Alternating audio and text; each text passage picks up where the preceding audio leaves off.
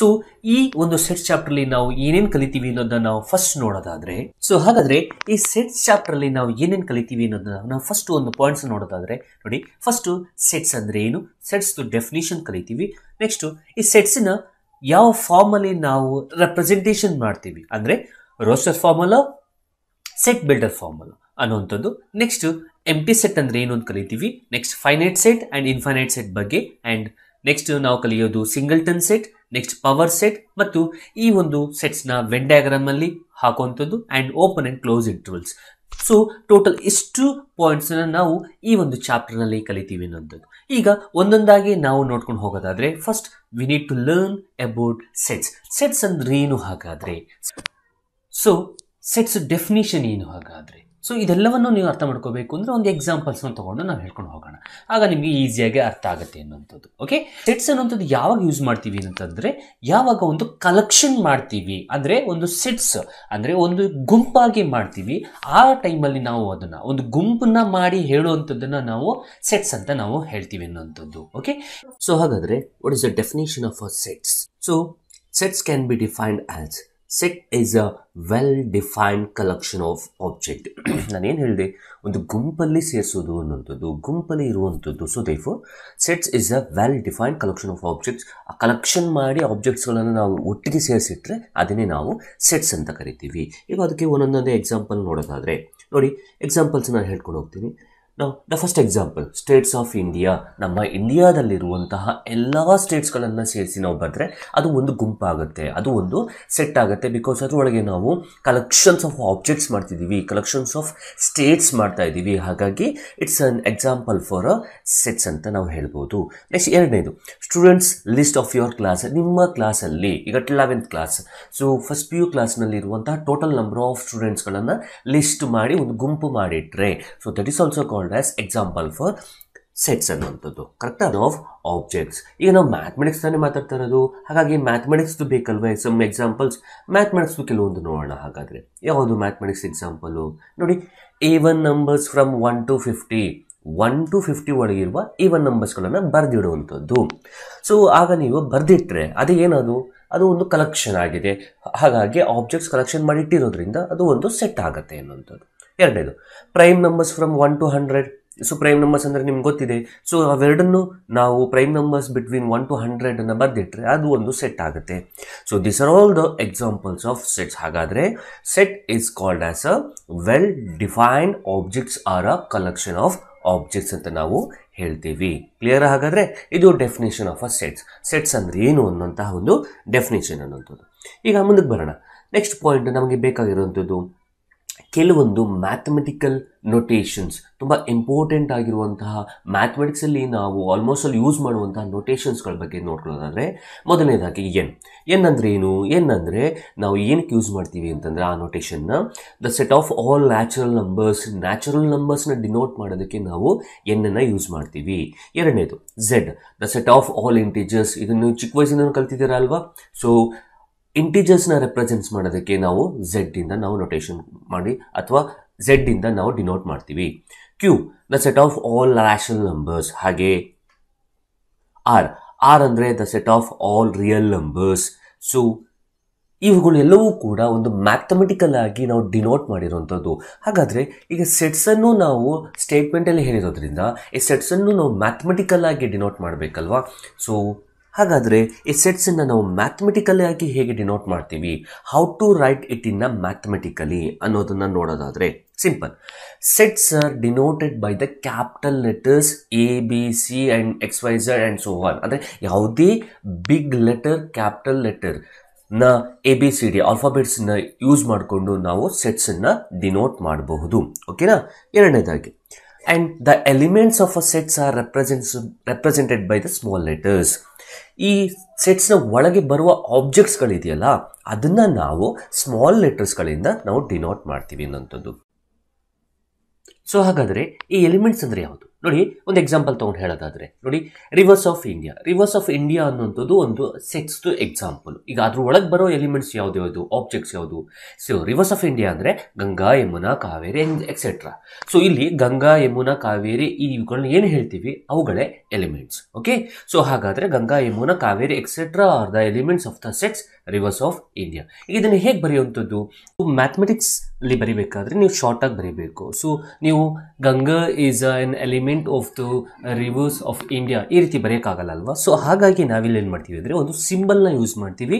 ಇದು ಗಂಗಾ ಅನ್ನುವಂಥದ್ದು reverse of ಇಂಡಿಯಾದಲ್ಲೇ ಇದೆ, ಅಂದರೆ ರಿವರ್ ಆಫ್ ಇಂಡಿಯಾ ಸೆಟ್ಗೆ ಬಿಲಾಂಗ್ ಆಗುತ್ತೆ ಅನ್ನೋದನ್ನ ಹೇಳೋದಕ್ಕೋಸ್ಕರ ನಾವು ಮ್ಯಾಥಮೆಟಿಕ್ಸಲ್ಲಿ ಒಂದು ಸಿಂಬಲ್ ಯೂಸ್ ಮಾಡ್ತೀವಿ. ಅದು ಯಾವ ಸಿಂಬಲ್ಲು ಅಂತಂದರೆ ಓಕೆ, ಈ ಸಿಂಬಲ್ನ ಯೂಸ್ ಮಾಡ್ತೀವಿ. ಸೊ ಈಗ ನಿಮ್ಮ ಸ್ಕ್ರೀನ್ ಮೇಲೆ ಏನು ಕಾಣ್ತಾ ಇದೆ, ಆ ಸ್ಕ್ರೀನ್ ಅಲ್ಲಿ ಕಾಣ್ತಾ ಇರುವಂತಹ ಸಿಂಬಲ್ಲೇ ಬಿಲಾಂಗ್ಸ್ ಟು ಅಂತ. ಸೊ ಗಂಗಾ ಅನ್ನುವಂಥದ್ದು ಇಂಡಿಯಾದಲ್ಲಿ ಬರುವಂತಹ ರಿವರ್ಸ್ಗಳ ಸೆಟ್ಟಲ್ಲಿ ಈ ಗಂಗಾ ಅನ್ನುವಂಥದ್ದು ಬರುತ್ತೆ ಅನ್ನೋಂಥದ್ದಕ್ಕೆ ನಾವು ಹೇಳೋದಾದರೆ ಇಟ್ಸ್ ಬಿಲಾಂಗ್ಸ್ ಟು ಅಂತ ಹೇಳೋದಕ್ಕೆ ನಾವು ಈ ಸಿಂಬಲನ್ನು ಯೂಸ್ ಮಾಡ್ತೀವಿ ಅನ್ನೋಂಥದ್ದು. ಸೊ ಕೆಲವಾರು ಸಿಂಬಲ್ಸ್ಗಳನ್ನು ನೋಡೋದಾದರೆ ನೋಡಿ, ಸೊ ಇದು ಬಿಲಾಂಗ್ಸ್ ಟು ಅದರ ಅರ್ಥ. ಸೊ ಈಗ ನಾವು ಫಾರ್ ಎಕ್ಸಾಂಪಲ್ ಯಾವುದೋ ಒಂದು ಸೆಟ್ ತೊಗೊಳ್ತೀವಿ, ಎ ಸೆಟ್. ಆ ಎ ಸೆಟ್ಟಲ್ಲಿ ನಮಗೆ A B small letter A B ಅನ್ನೋಂಥ 2 ಎಲಿಮೆಂಟ್ಸ್ ಇದ್ದರೆ ನಾವು ಈ ರೀತಿಯಾಗಿ ಬರಿತೀವಿ ಅನ್ನೋಂಥದ್ದು.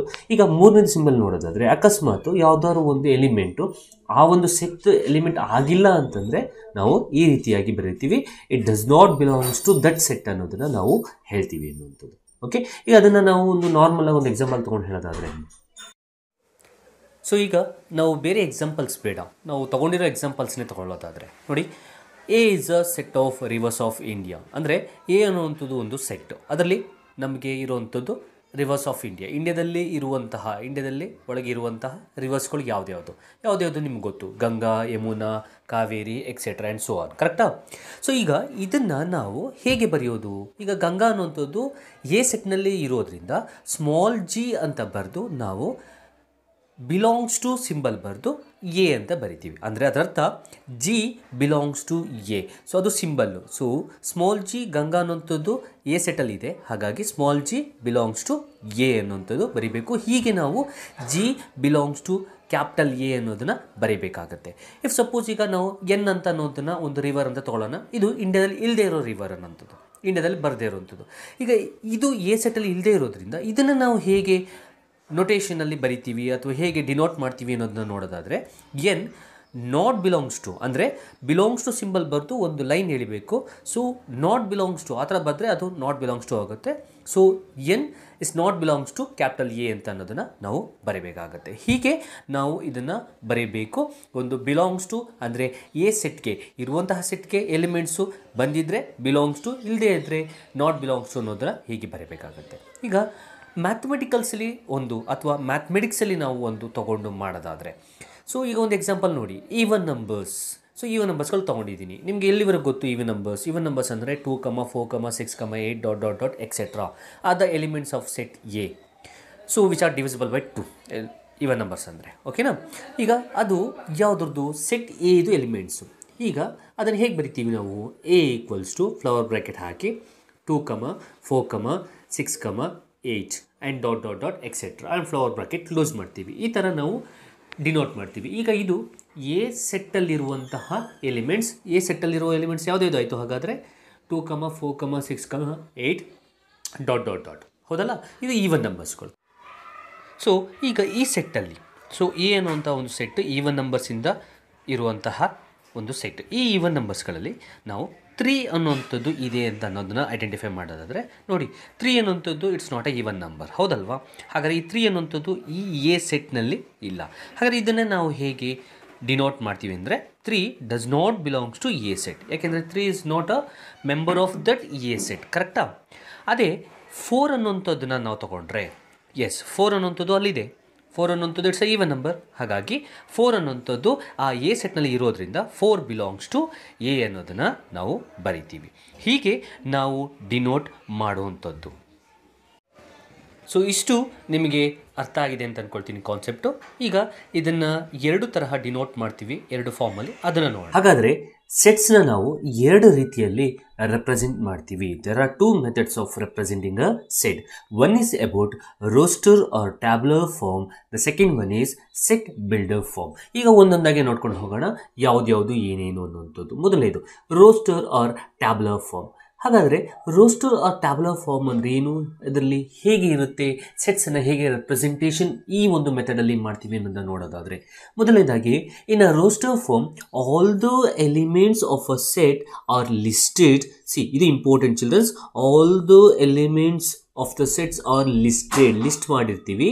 And the elements are being separated by commerce and R enclosed with in the braces. ಅದರರ್ಥ ಇಲ್ಲಿ 3 ಪಾಯಿಂಟ್ ತಿಳ್ಕೊಳ್ಳಿ. ಒಂದು ಲಿಸ್ಟ್ ಮಾಡಿರ್ತೀವಿ ಈ ಮೆಥಡಲ್ಲಿ ಸೆಟ್ಸ್ನ, ಎರಡನೇದು ಕಾಮರ್ಸಲ್ಲಿ ಬರೆದಿರ್ತೀವಿ, ಮೂರನೇದು ಬ್ರೇಸ್ ಅಂದರೆ ಬ್ರ್ಯಾಕೆಟಲ್ಲಿ, ಓಪನ್ ಬ್ರ್ಯಾಕೆಟ್ ಕ್ಲೋಸ್ ಬ್ರ್ಯಾಕೆಟಲ್ಲಿ ಹಾಕಿರ್ತೀವಿ ಅನ್ನೋಂಥದ್ದು. ಈಗ ಒಂದು ಎಕ್ಸಾಂಪಲ್ ನೋಡೋಣ. ನೋಡಿ, ಎಕ್ಸಾಂಪಲ್ ತೊಗೊಂಡಿದ್ದೀನಿ. The sets of all ವೋವಲ್ಸ್ in English alphabets. So English ಆಲ್ಫಾಬೆಟ್ಸಲ್ಲಿ ಬರುವಂತಹ ಓವೆಲ್ಸ್ಗಳನ್ನು ಮಾತ್ರ ನಾವು ಈ ರೋಸ್ಟರ್ ಫಾರ್ಮಲ್ಲಿ ಹೇಗೆ ಬರೆಯೋದು ಅಂತ ನೋಡೋದಾದರೆ ಹೌದು ನೀವು. ಓಕೆ, ಸೊ ಈಗ ನಾನು ಇದನ್ನು ವಿ ಅಂತಲೇ ಯೂಸ್ ಮಾಡ್ತೀನಿ, ಎ ಅಂತ ಯೂಸ್ ಮಾಡಲ್ಲ. ಯಾಕೆ ಅಂತಂದರೆ ವೋವಲ್ಸ್ ಆಗಿರೋದ್ರಿಂದ ನಾನು ವಿ ಅಂತಲೇ ಯೂಸ್ ಮಾಡ್ತೀನಿ children's. Okay, so we equals to ನಾವು ಫ್ಲವರ್ ಬ್ರಾಕೆಟ್ ಹಾಕಬೇಕು. ಅದರ ಜೊತೆಗೆ ಈ ವೋವಲ್ಸ್ ಯಾವ್ದು A, E, I, O, you ಈ ರೀತಿಯಾಗಿ ಬರೀಬೇಕು. ನೋಡಿ, ಸೊ ಒಂದು ಲಿಸ್ಟ್ ಮಾಡಿದ್ದೀವಿ ಓವಲ್ಸ್ಗಳನ್ನು, ಜೊತೆಗೆ ಆ ಓವಲ್ಸ್ಗಳನ್ನು ಒಳಗೆ ಕಾಮ ಹಾಕ್ಬಿಟ್ಟು ಬರ್ದಿದ್ದೀವಿ ಮತ್ತು ಫ್ಲವರ್ ಬ್ರ್ಯಾಕೆಟಲ್ಲಿ ಬರ್ದಿದ್ದೀವಿ. ಈ ರೀತಿ ಬರೆದ್ರೆ ಇದನ್ನೇ ನಾವು ರೋಸ್ಟರ್ ಆರ್ ಟ್ಯಾಬ್ಲರ್ ಫಾರ್ಮ್ ಅಂತ ನಾವು ಹೇಳ್ತೀವಿ. ಈ ಮೆಥಡಲ್ಲಿ ಈ ರೀತಿಯಾಗಿ ನಾವು ಬರಿಬೇಕು ಅನ್ನೋಂಥದ್ದು. ಆ ಕಾಮರ್ಸ್ ಹಾಕ್ಬಿಟ್ಟು ಬರ್ದಿದ್ದೀವಿ, ಫ್ಲವರ್ ಬ್ರ್ಯಾಕೆಟ್ನು ಯೂಸ್ ಮಾಡಿ ಬರ್ದಿದ್ದೀವಿ ಅನ್ನೋಂಥದ್ದು. ಓಕೆನಾ? ಮತ್ತು ಈ ಒಂದು ಮೆಥಡಲ್ಲಿ ನೀವು ಒಂದು ಪಾಯಿಂಟ್ ತಿಳ್ಕೋಬೇಕು. ಇಲ್ಲಿ ಒಳಗಿರುವಂತಹ ಎಲಿಮೆಂಟ್ಸ್ನ ನೀವು ಯಾವ ರೀತಿಯಾಗಾದರೂ ಬರಿಬಹುದು. A, E, I, O, you ಅಂತಲೇ ಬರಿಬೇಕು ಅಂತ ಏನೂ ಇಲ್ಲ, ನೀವು ಯಾವ ರೀತಿನಾದರೂ ಬರಿಬೋದು ಅನ್ನೋಂಥದ್ದು. ಈಗ ಇನ್ನೊಂದು ಎಕ್ಸಾಂಪಲ್ ತಗೊಳ್ಳೋದಾದ್ರೆ, ಎರಡೇ example. Second example, A is a set of even numbers between 1 to 10. ಅಂದ್ರೆ ಅರ್ಥ 1 ಮತ್ತು 10 ಮಧ್ಯೆ ಇರುವ ಈವನ್ ನಂಬರ್ಸ್ಗಳನ್ನು ನಾವು ರೋಸ್ಟರ್ ಫಾರ್ಮಲ್ಲಿ ಹೇಗೆ ಬರೆಯೋದು ಅನ್ನೋದು. ಸೊ ಈಗ ಎ ಅನ್ನೋದು ಒಂದು set. So therefore A equals to, ನಾವು ಈಗ ಡೆಫಿನೇಷನ್ ಪ್ರಕಾರ ಬರೆಯೋಣ. ಲಿಸ್ಟ್ ಮಾಡಬೇಕು first. So flower bracket open ಮಾಡಿದ್ದೀನಿ. ಸೊ ಈವನ್ ನಂಬರ್ಸ್ ತಗೋಬೇಕು. ಎಲ್ಲಿಂದ? 1 to 10. 1 to 10 ಮಧ್ಯೆ ಇರೋ ಈವನ್ ನಂಬರ್ಸ್ಗಳು ಯಾವುದು? ಸೊ 2, 4, 6 ಮತ್ತು 8. ಇದನ್ನು ನಾನು ಲಿಸ್ಟ್ ಮಾಡಿದ್ದೀನಿ, ಕಾಮಾದಲ್ಲಿ ಹಾಕಿ ಬರೆಸಿದ್ದೀನಿ ಮತ್ತು ಫ್ಲವರ್ ಬ್ರ್ಯಾಕೆಟಲ್ಲಿ ಹಾಕಿ ಬರ್ದಿದ್ದೀನಿ. ಈ ರೀತಿಯಾಗಿ ನಾವು ಬರಿಬೇಕು. ಈ ರೀತಿಯಾಗಿ ಬರೆದ್ರೆ ಅದೇ ನಾವು ರೋಸ್ಟ್ ಮೆಥಡ್ ಅಂತ ನಾವು ಹೇಳ್ತೀವಿ, ಅಥವಾ ರೋಸ್ಟರ್ ಫಾರ್ಮಲ್ಲಿ ಬರೆದಿದ್ದೀವಿ ಅನ್ನೋದನ್ನು ನಾವು ಹೇಳ್ತೀವಿ. ಫಾರ್ ಎಕ್ಸಾಂಪಲ್, ಇನ್ನೊಂದು ಪಾಯಿಂಟ್ ನೀವು ತಿಳ್ಕೊಬೇಕಾಗಿರೋಂಥದ್ದು ಏನು ಅಂತಂದರೆ, ಎಕ್ಸಾಂಪಲ್ ತಗೊಳ್ಳೋದಾದರೆ ಒಂದು ವರ್ಡ್ ತಗೊಳ್ತೀನಿ, ಮ್ಯಾಥಮೆಟಿಕ್ಸ್ ಅನ್ನೋಂಥ ಒಂದು ವರ್ಡ್ ತೊಗೊಳ್ತೀನಿ. ಈ ಮ್ಯಾಥಮೆಟಿಕ್ಸ್ ಅನ್ನೋ ಒಂದು ವರ್ಡ್ನ ಇಟ್ಕೊಂಡು ನಾವು ಒಂದು ಸೆಟ್ನ ಮಾಡೋದಾದರೆ, ಸೊ ಎ ಈಕ್ವಲ್ಸ್ ಟು, ಈಗ ಇಲ್ಲಿ ಇದು ಒಳಗಿರುವಂಥ ಎಲಿಮೆಂಟ್ಸ್ಗಳನ್ನ ನಾನು ಇಲ್ಲಿ ಬರೆಯೋದಾದರೆ, ಮೊದಲನೇದಾಗಿ small M, A, T, H, E. ನಾವು ಇಲ್ಲಿ ನೋಡಿದ್ರೆ ಎಮ್ ಮತ್ತು ಎ ಅನ್ನೋಂಥದ್ದು ಮತ್ತು ಟಿ ಅನ್ನೋಂಥದ್ದು ನಮಗೆ ಇಲ್ಲಿ ರಿಪೀಟ್ ಆಗಿದೆ, ಈಗಾಗಲೇ ಬರ್ತಿದ್ದೀನಿ. ಹಾಗಾಗಿ ಇಲ್ಲಿ ನೀವು ಇದನ್ನು 2 ಸಲ ಬರೆಯೋ ಅವಶ್ಯಕತೆ ಇಲ್ಲ. ಹಾಗಾಗಿ ಅದನ್ನು ಬಿಟ್ಟು ಒಂದು ಸಲ ಮಾತ್ರ ಬರೆದ್ರೂ ಸಾಕು, ಉಳಿದಿರೋ ಎಲಿಮೆಂಟ್ಸ್ನು ಬರೆದ್ರೂ ಸಾಕು. ಹಾಗಾದರೆ ಈ ಆದಮೇಲೆ ಬರೆಯುವಂಥದ್ದು ನಿಮಗೆ ಎಮ್, ಎ, ಟಿ ರಿಪೀಟ್ ಆಗಿರೋದ್ರಿಂದ ಐ, ಸಿ, ಎಸ್ ಬರುತ್ತೆ. ಇದನ್ನು ಫ್ಲವರ್ ಬ್ರ್ಯಾಕೆಟಲ್ಲಿ ಹೀಗೆ ಕ್ಲೋಸ್ ಮಾಡಿ ಬರೆದ್ರೆ ಇದು ಎಯ ಒಂದು ಸೆಟ್, ಅದರ ಒಳಗೆ ಬರುವಂತಹ ಮ್ಯಾಥಮೆಟಿಕ್ಸ್ ವರ್ಡ್ಸ್ನ ಯೂಸ್ ಮಾಡಿಕೊಂಡು ಬರೆದಿರುವಂಥ ಒಂದು ಸೆಟ್ ಆಗುತ್ತೆ ಅನ್ನೋಂಥದ್ದು. ಸೊ 2 ಪಾಯಿಂಟ್ ತಿಳ್ಕೊಳ್ಳಿ. ಮೊದಲನೇದು, ನೀವು ಆರ್ಡರ್ ವೈಸಲ್ಲೇ ಬರೀಬೇಕು ಅಂತ ಏನೂ ಇಲ್ಲ. ಎರಡನೇದು, ಇಲ್ಲಿ ಬರಿಬೇಕಾದ್ರೆ ಎಲಿಮೆಂಟ್ಸ್ನ 2 ಸಲ ಇದ್ದರೆ ರಿಪೀಟ್ ಮಾಡಬೇಡಿ ಅನ್ನೋಂಥದ್ದು. ಇದು ರೋಸ್ಟರ್ ಮೆಥಡ್ ಅಥವಾ ಟ್ಯಾಬ್ಲರ್ ಫಾರ್ಮಲ್ ಮೆಥಡ್ ಹೇಗೆ ಇರುತ್ತೆ ಅನ್ನೋಂಥದ್ದು. ಇನ್ನು ನೆಕ್ಸ್ಟ್ ಎರಡನೇ ಮೆಥಡ್ನ ನೋಡೋದಾದರೆ, ಎರಡನೇ ಮೆಥಡ್ ಏನು? Set builder form. ಇದು ಎರಡನೇ ಮೆಥಡ್ ಅನ್ನೋಂಥದ್ದು. ಸೆಟ್ ಬಿಲ್ಡರ್ ಫಾರ್ಮಲ್ಲಿ ಹೇಗೆ ನಾವು ರೆಪ್ರೆಸೆಂಟ್ ಮಾಡ್ತೀವಿ ಸೆಟ್ಸ್ನ ಅನ್ನೋದನ್ನು ನೋಡೋದಾದರೆ, ಇನ್ set builder form all the elements of a set possess a single common property. ನಾವು this is very important children's. ಇಲ್ಲಿ ನಾವು ಎಲಿಮೆಂಟ್ಸ್ಗಳನ್ನು ಬರೆಯೋಕ್ಕೆ ಹೋಗಲ್ಲ, ಅದರ ಪ್ರಾಪರ್ಟಿಯನ್ನು ನಾವು ಬರಿತೀವಿ ಅನ್ನೋಂಥದ್ದು. It's a very important. Okay, so ಪ್ರಾಪರ್ಟಿಯನ್ನು ಬರೆದು which is not possessed by on element outside the set. So ಎಲಿಮೆಂಟ್ನ ಬರೀದೇನೆ ನಾವು ಪ್ರಾಪರ್ಟಿನ ಯೂಸ್ ಮಾಡ್ಕೊಂಡು ಬರೆದ್ರೆ ಅದೇ ಸೆಟ್ ಬಿಲ್ಡರ್ ಫಾರ್ಮ್ ಆಗುತ್ತೆ ಅನ್ನುವಂಥದ್ದು. ಹೇಗೆ ಅನ್ನುವಂಥ ನಾವು ಎಕ್ಸಾಂಪಲ್ನ ತೊಗೊಂಡು ನೋಡೋದಾದರೆ, ಯಾವ ಎಕ್ಸಾಂಪಲ್ ಬೇಡ ನಮಗೆ, ಬೇರೆದೆಲ್ಲ ಬೇಡ, ನಾವು ತೊಗೊಂಡಿರೋ ಎಕ್ಸಾಂಪಲ್ನೇ ತೊಗೊಳ್ಳೋಣ. ಯಾವುದು? ವಿ ಈಕ್ವಲ್ಸ್ ಟು ಅಂದರೆ alphabets, English ಆಲ್ಫಾಬೆಟ್ಸಲ್ಲಿರುವಂತಹ ವೋವೆಲ್ಸ್ಗಳನ್ನ ಬರೆದಿದ್ದೀವಲ್ವ roast ಮೆಥಡಲ್ಲಿ. So A ಕಮ ಇ ಕಮ ಐ ಕಮ ಓ ಕಮ you, A E I O you. So ಇದನ್ನು ನಾವು ರೋಸ್ಟರ್ ಮೆಥಡಲ್ಲಿ ಈ ಥರ ಬರೆದಿದ್ದೀವಿ ಅಲ್ವಾ. So these are all called as what?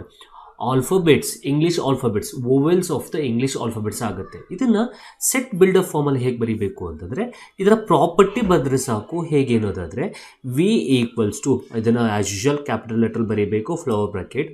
ಈಗ ಇಲ್ಲಿ ಈ ರೀತಿಯಾಗಿ ಎಲಿಮೆಂಟ್ಸ್ನ ಬರೆಯೋದ್ರ ಬದಲು ನಾನು ಏನು ಬರಿತೀನಿ ಅಂತಂದರೆ, ಎಕ್ಸ್ ಅನ್ನುವಂಥದ್ದು ಒಂದು set. Okay, X is a set such that, ನಾವು ಈ ರೀತಿ ಕೋಲಮ್ ಹಾಕಿದ್ರೆ ಅದು ಸಚ್ ದಟ್ ಅನ್ನುವಂಥದ್ದು. Okay, X is a one set, so set of all elements such that X is a vowel in a English alphabet. Vowel in a English alphabet. So ಈ ರೀತಿಯಾಗಿ ಬರೆದ್ರೆ ಅದೇ ಸೆಟ್ ಬಿಲ್ಡರ್ ಫಾರ್ಮ್ ಅನ್ನುವಂಥದ್ದು. ನೋಡಿ, so ಇಲ್ಲಿ ಬರ್ದಿರುವಂಥದ್ದು roster farm. So ಎಲಿಮೆಂಟ್ಸ್ನ ಬರೆದಿದ್ದೀವಿ, ಆದರೆ ಇಲ್ಲಿ ನಾವು ಎಲಿಮೆಂಟ್ಸ್ ಬರ್ದಿದ್ದೀವಾ? ಇಲ್ಲ, ಎಲಿಮೆಂಟ್ಸ್ ಬರೆದಿದ್ದೇನೆ. ಏನು ಬರ್ದಿದ್ದೀವಿ? ಅದರ ಪ್ರಾಪರ್ಟಿಯನ್ನು ಬರ್ದಿದ್ದೀವಿ ನಾವು. So X is a element of we are one set of elements such that X ಅನ್ನುವಂಥದ್ದು ಏನಾಗಿರುತ್ತೆ? So A E I O you ಬದಲು ನಾವೇನು ಬರ್ದಿದ್ದೀವಿ? ಇಲ್ಲಿ ಎಕ್ಸ್ ಅನ್ನುವಂಥ ಒಂದು ಲೆಟರ್ ಬರೆದು ಅದರ ಪ್ರಾಪರ್ಟಿ ಬರೆದಿದ್ದೀವಿ. ಹಾಗಾದ್ರೆ ಎಕ್ಸ್ ಅನ್ನೋಂಥದ್ದು ಏನಿಲ್ಲಿ? X is a ವೋವಲ್ in a English alphabet ಅನ್ನೋದನ್ನ ಬರ್ತಿದ್ದೀವಿ. ಇನ್ನೊಂದು ಎಕ್ಸಾಂಪಲ್ ತೊಗೊಳ್ತೀನಿ ನಾನು, ಸೆಕೆಂಡ್ ಎಕ್ಸಾಂಪಲ್ ಅಲ್ಲಿರುವಂಥದ್ದೇ ತೊಗೊಳ್ತೀನಿ. ಸೊ ಮೊದಲನೇದಾಗಿ ರೋಸ್ಟರ್ ಫಾರ್ಮಲ್ಲಿ ಏನು ಬರ್ತಿದ್ದು? ಒಂದು ಸೆಟ್ ಇತ್ತು, ಎ ಅನ್ನುವಂಥ ಒಂದು ಸೆಟ್. ಅದರಲ್ಲಿ ಈವನ್ ನಂಬರ್ಸ್ ಬಿಟ್ವೀನ್ 1 to 10 ಇತ್ತು. ನಾವು ಏನೇನು ಬರ್ತಿದ್ದು? 2, 4, 6, 8 ಇದನ್ನು ಬರ್ತಿದ್ದು. ಇದು ಯಾವ ಫಾರ್ಮಲ್ಲಿದೆ? ರೋಸ್ಟರ್ ಫಾರ್ಮಲ್ಲಿದೆ. ಈಗ ಇದನ್ನು ಸೆಟ್ ಬಿಲ್ಡರ್ ಫಾರ್ಮಲ್ಲಿ ಹೇಗೆ ಬರೆಯೋದು? ನೋಡಿ, ಸಿಂಪಲ್. ಹಾಗಾದರೆ ಎ ಈಕ್ವಲ್ಸ್ ಬರೆದು ಫ್ಲವರ್ ಬ್ರಾಕೆಟ್ ಹಾಕಿ ಎಕ್ಸ್ ಅನ್ನೋಂಥದ್ದು ಏನು? X is a set of A such that X ಅನ್ನೋಂಥದ್ದು ಏನೀಗ? ಎಕ್ಸ್ ಈಸ್ ಅ ಹಾಗಾದರೆ 2, 4, 6, 8 ಅನ್ನು. ಸೊ 2, 4, 6, 8 ಅನ್ನೋಂಥದ್ದು even numbers. X is a, so even numbers, X is a even numbers ಎಲ್ಲಿಂದ ಎಲ್ಲಿವರೆಗೆ? Between 1 to 10. ನೋಡಿ, ಈ ರೀತಿಯಾಗಿ ಬರೀಬೇಕು. ಈ ರೀತಿಯಾಗಿ ಬರೆದ್ರೆ, ಪ್ರಾಪರ್ಟಿ ಯೂಸ್ ಮಾಡ್ಕೊಂಡು ಬರೆದ್ರೆ that is called as set builder form. ನಾವು ರೋಸ್ಟರ್ ಮೆಥಡಲ್ಲಿರೋದನ್ನು ಸೆಟ್ ಬಿಲ್ಡರ್ಗೂ ಕನ್ವರ್ಟ್ ಮಾಡ್ಬೋದು, ಸೆಟ್ ಬಿಲ್ಡರ್ಲಿರೋದನ್ನು ರೋಸ್ಟರ್ ಮೆಥಡ್ಗೂ ಕನ್ವರ್ಟ್ ಮಾಡ್ಬೋದು. ನಾವು ಈ ರೀತಿ ಏನು ಪ್ರಾಪರ್ಟಿಯಾಗಿ ಬರಿತೀವೋ ಅದನ್ನೇ ನಾವು ಸೆಟ್ ಬಿಲ್ಡರ್ ಫಾರ್ಮಲ್ಲಿ ಸೆಟ್ಸ್ನ ರೆಪ್ರೆಸೆಂಟ್ ಮಾಡ್ತೀವಿ ಅನ್ನೋದನ್ನು ಹೇಳ್ತೀವಿ. ನೋಡಿ, X is to X is a even numbers ಎಲ್ಲಿಂದ ಎಲ್ಲಿವರೆಗೆ? ಬಿಟ್ವೀನ್ 1 to 10 ಅನ್ನೋಂಥದ್ದು. ಓಕೆ, ಇಷ್ಟು ಟಾಪಿಕ್ಸ್ಗಳು ನಿಮ್ಗೆ ಅರ್ಥ ಆಗಿದ್ರೆ ಡೆಫಿನೆಟ್ ಆಗಿ ನಾವು ನೆಕ್ಸ್ಟ್ ಎಕ್ಸಸೈಸ್ಗಳನ್ನು ನಾವು ಆರಾಮಾಗಿ ಮಾಡ್ಕೊಂಡು ಹೋಗ್ಬೋದು. ಹಾಗಾದ್ರೆ ಇಷ್ಟೊಂದು ಕಲ್ತಿದ್ದೇನು? ಸೆಟ್ಸ್ ಅಂದರೆ ಏನು, ಅದರ ಎಕ್ಸಾಂಪಲ್ಸ್ ಮತ್ತು ಸೆಟ್ಸ್ನ ಹೇಗೆ ಡಿನೋಟ್ ಮಾಡ್ತೀವಿ ಮತ್ತು ಯಾವ ಎರಡು ಫಾರ್ಮಲ್ಲಿ ರೆಪ್ರೆಸೆಂಟೇಷನ್ ಮಾಡ್ತೀವಿ, ರೋಸ್ಟರ್ ಮತ್ತು ಸೆಟ್ ಬಿಲ್ಡರ್ ಫಾರ್ಮಲ್ಲಿ. ಸೊ ಓಕೆ, ಸೊ ನಾವು ಈಗ ಸೆಟ್ ಬಿಲ್ಡಲ್ಲಿ ಇರೋದನ್ನು ರೋಸ್ಟರ್ಲ್ಲೂ ಕನ್ವರ್ಟ್ ಮಾಡಿದ್ದೀವಿ, ರೋಸ್ಟಲ್ಲಿ ಇರೋದನ್ನು ರೋಸ್ಟರ್ ಫಾರ್ಮಲ್ಲಿ ಇರೋವಂಥದ್ದನ್ನ ಸೆಟ್ ಬಿಲ್ಡರ್ಗೂ ಕನ್ವರ್ಟ್ ಮಾಡಿದ್ದೀವಿ. ಈಗ ಕೆಲವರು ಎಕ್ಸಾಂಪಲ್ಸ್ಗಳನ್ನ ಹಾಗೆ ನೋಡೋದಾದರೆ ನಾನು ನೋಡಿ, so roster set builder form example ಸ್ವಲ್ಪ ಎಕ್ಸ್ಟ್ರಾ ಕೊಟ್ಟಿದ್ದೀನಿ. ಈ ನೋಡಿ, ಇಲ್ಲಿ ಎ ಸೆಟ್ ಮತ್ತು ಬಿ ಮತ್ತು ಸಿ ಸೆಟ್ ಈಗಳು ಆ್ಯಕ್ಚುಲ್ ಆಗಿ ರೋಸ್ಟರ್ ಮೆಥಡಲ್ಲಿ ಇದೆ ಅನ್ನೋಂಥದ್ದು, ಕರೆಕ್ಟಾ? ನೆಕ್ಸ್ಟು ಡಿ ಮತ್ತು ಇ ಅನ್ನೋಂಥದ್ದು ನಿಮಗೆ ಬಿಲ್ಡರ್ ಫಾರ್ಮ್ ಅಂದರೆ ಸೆಟ್ ಬಿಲ್ಡರ್ ಫಾರ್ಮಲ್ಲಿ ಇದೆ ಅನ್ನೋದು, ಕರೆಕ್ಟಾ? ಈಗ ಇದನ್ನು ನಾವು ರೋಸ್ಟಲ್ಲಿ ಇರೋದನ್ನ ಸೆಟ್ ಬಿಲ್ಡರ್ಗೂ ಮಾಡೋಣ, ಸೊ ಸೆಟ್ ಬಿಲ್ಡರ್ ಇರೋದನ್ನ ರೋಸ್ಟರ್ಗೂ ಮಾಡೋಣ ಅನ್ನೋಂಥದ್ದು. ಓಕೆ, ಸೊ ಹೇಗೆ ನೋಡಿ, ಸಿಂಪಲ್. ಫಸ್ಟ್ ಮೊದಲನೇ ತೊಗೊಳ್ತೀನಿ. ಎ ಈಕ್ವಲ್ಸ್ ಟು 1, 3, 5, 7, 9 ಇದೆ. ಸೊ ಇದನ್ನು ನಾವು ಹೇಗೆ ಸೆಟ್ ಬಿಲ್ಡರ್ ಫಾರ್ಮಲ್ಲಿ ಬರೆಯೋದು ಅಂತ ನಾನು ನೋಡೋದಾದರೆ, ಸೊ ಎ ಈಕ್ವಲ್ಸ್ ಟು ನಾನು ಹೇಳ್ಕೊಟ್ಟಂಗೆ ಬರೆದ್ರೆ ಸಾಕಲ್ವಾ? A equals to flower bracket ಹಾಕಬೇಕು, ಎಕ್ಸ್ ಈಸ್ ಟು ಅಂದರೆ X is a set of elements such that X is a, so X is ಅನ್ನೋಂಥದ್ದು ಏನು? ಸೊ 1, 3, 5, 7, 9 ಅನ್ನೋಂಥದ್ದು it's add numbers. But add numbers ಇನ್ನು ಮುಂದೆ ಬೇಕಾದಷ್ಟಿದೆ, ಆದರೆ ಇಲ್ಲಿ ನಮಗೆ ಎಲ್ಲಿವರೆಗೆ ಸ್ಟಾಪ್ ಆಗಿದೆ? Add number 9ವರೆಗೆ. ಹಾಗಾದರೆ ಈ ರೀತಿ ಬರೀಬೋದಾ? So X is add numbers, correct? X is add numbers ಎಲ್ಲಿಂದ? 0 ಇಂದ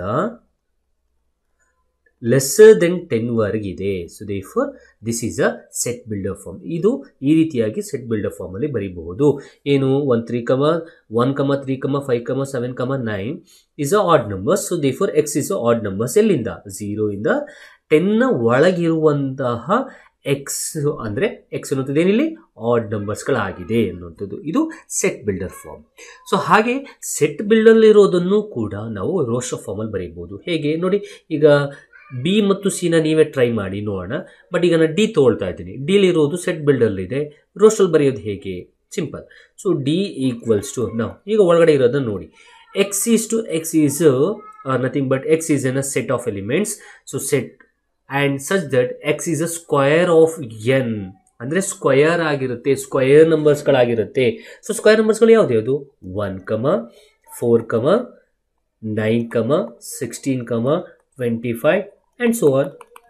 ಕರೆಕ್ಟ್. ಸೊ therefore ಇದು ನಿಮಗೆ ರೋಸ್ಟರ್ ಮೆಥಡಲ್ಲಿ ಬರೆಯುವಂತಹ ಮೆಥಡ್. ಓಕೆ, ಸೊ ನಾವು ರೋಸ್ಟರ್ ಇರೋದನ್ನ ಆ್ಯಕ್ಚುಲ್ ಆಗಿ ಸೆಟ್ ಬಿಲ್ಡರ್ಲು ಬರ್ತಿದ್ದೀವಿ, ಸೆಟ್ ಬಿಲ್ಡರ್ ಇರೋದನ್ನ ರೋಸ್ಟರ್ ಮೆಥಡಲ್ಲೂ ಬರ್ದಿದ್ದೀವಿ ಅನ್ನುವಂಥದ್ದು. ಓಕೆ, ನಾವು ನೆಕ್ಸ್ಟ್ ವಿಡಿಯೋದಲ್ಲಿ ಈ ಒಂದು ಟಾಪಿಕ್ ಏನು ಕಲ್ತಿದ್ದೀವಿ ಆ ಟಾಪಿಕ್ ಮೇಲೆ ಇರುವಂತಹ ಎಕ್ಸಸೈಸ್ ಪ್ರಾಬ್ಲಮ್ಸ್ಗಳನ್ನು ಸಾಲ್ವ್ ಮಾಡ್ಕೊಂಡು ಹೋಗೋಣ.